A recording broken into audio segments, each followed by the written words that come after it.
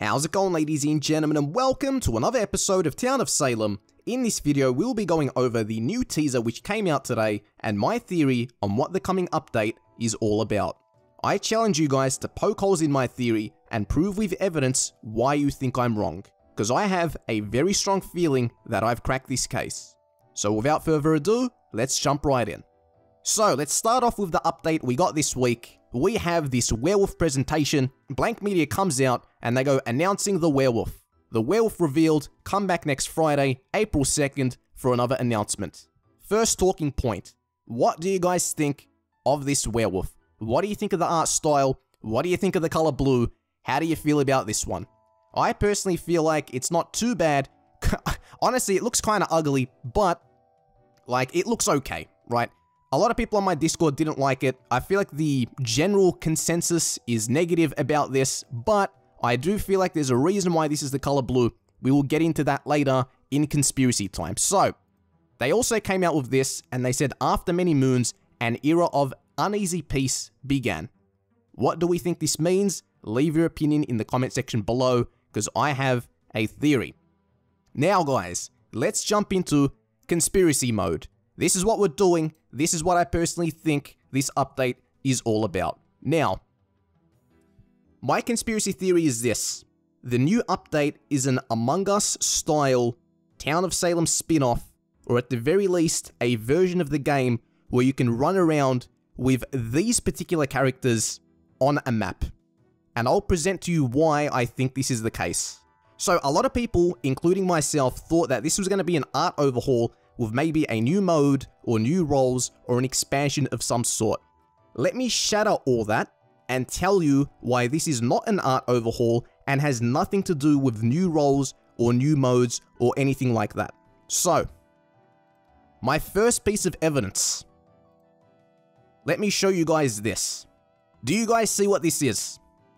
This is all of the skins in the game.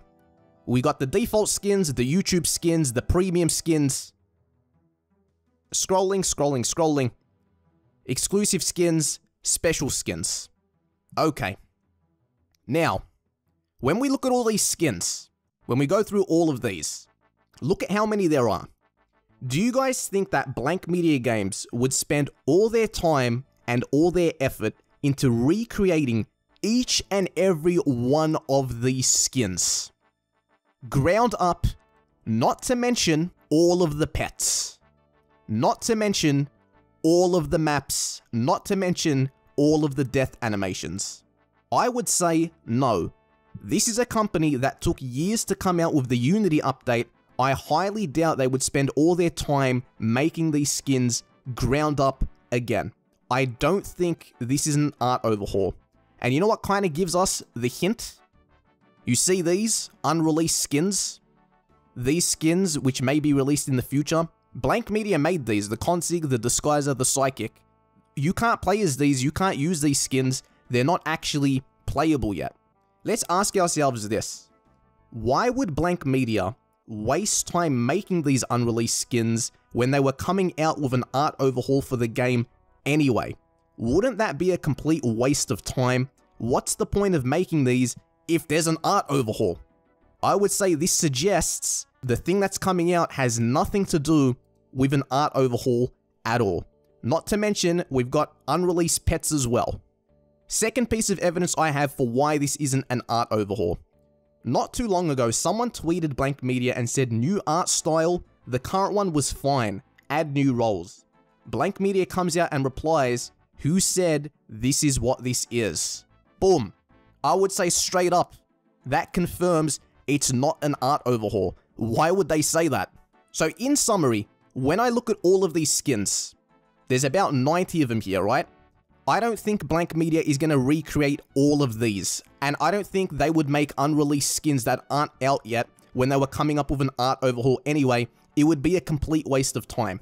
I also think that this tweet suggests that it's not an art overhaul. They're kind of saying themselves, who said this is what this is? Now I'm going to show you guys evidence that supports this being an Among Us style spin-off of the game. Let's go back to week 1. So week 1, this is what we got. something traitorous is coming to town of Salem. Now, people in the comment section of the previous video noticed that the T was capitalized. Very interesting. It would suggest that traitorous or traitor is a name in what is coming up. I don't know about you guys, but the name traitor is pretty similar to the name imposter. I personally feel like there may be a connection there. Maybe instead of finding the imposter in this game, we're trying to find the traitor.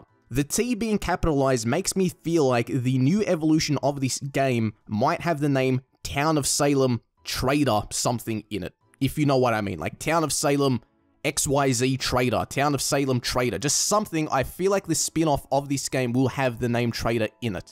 Then we move on to the next week. They present us John Hathorne, gold background behind him, and they call him the Pilgrim. They don't call him a townie. They don't call him a role that's already in the game. They just call him the Pilgrim.